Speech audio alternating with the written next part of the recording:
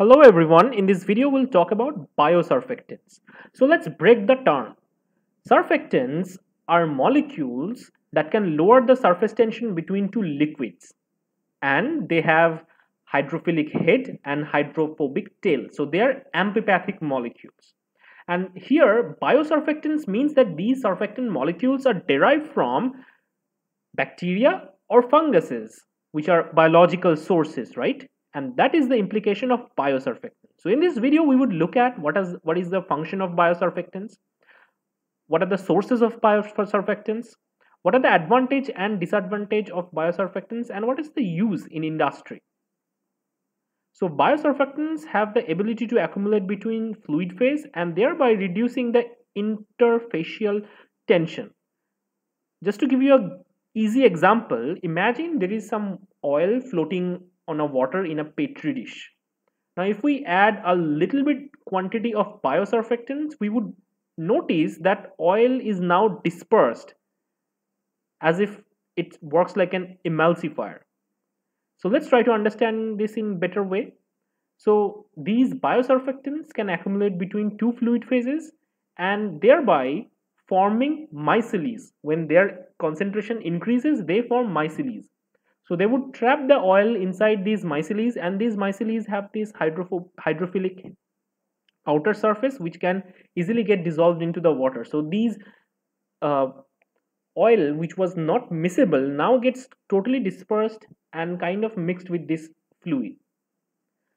And in order to understand the consequence, we have to understand it in bit more detail. So see here, there are the two layers, oil and water, but once we use the biosurfactants, the lipid molecules are now trapped inside these micelles and they're kind of like dissolved into this fluid.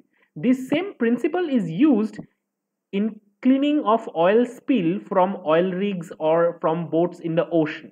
So these oils which would be floating around in the ocean, this would be super harmful for these aquatic animals and plants. So that is why removing these oils are absolutely essential. And one of the way is to provide these biosurfactants. Biosurfactants would kind of emulsify them, form small micelles, and it would be easier to pump that oil out, oil mixed with water out, and then the emulsion can be broken and oil could be recovered. So this is one of the most efficient way by which biosurfactants can recover oil, not only from the spillage, but also think about the oil industry where crude oil is extracted from the rocks, and there could be some petroleum product which is deeply rooted in the pores of these rock, and our oil pumps cannot really pump it out. In that case, if you put biosurfactants, everything would be nicely dissolved and it would be way easier to extract it. So for both oil extraction and oil spill clearage, biosurfactant is very important. Now biosurfactant can be derived from different sources. Several fungus like Candida antarctica, Acinetobacter, Bacillus, Pseudomonas aeruginosa are good source of biosurfactants.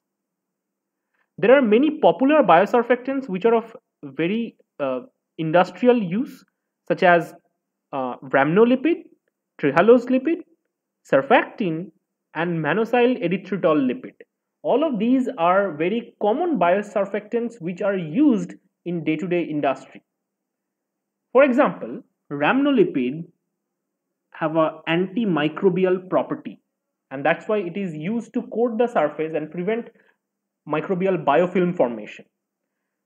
Another biosurfactant such as fenchicine is used for its antifungal property, and it can prevent fungal infection of crops, and that is why it can also work like a biopesticide. Other than that, cyclic lipopeptide or CLP lipids are used in oil to increase their efficiency.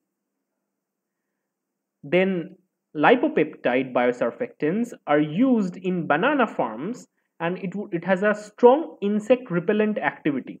So obviously it is another example of biopesticides. At least we have understood that biosurfactants can be used in many different aspects in industry and also in agriculture. Now, cosmetic industry are now employing biosurfactants to make shampoos, creams, etc. Because biosurfactant has a emulsification property, and that is why they use biosurfactant to create these emulsifications. So that is how they are used in cosmetic industry. The good side about biosurfactant is they are green, eco-friendly, and they are also sustainable. Then the disadvantage part is the initial production cost could be high right now, but with the increased usage of biosurfactants and increased demand, the production cost can be modulated and can be reduced eventually. So biosurfactants have a lot of advantage in terms of their usage. So I hope this video summarize and gives you a quick overview about biosurfactants. If you like this video, give it a quick thumbs up. Don't forget to like, share, and subscribe. And do let me know in the comment how you like my video. Thank you guys.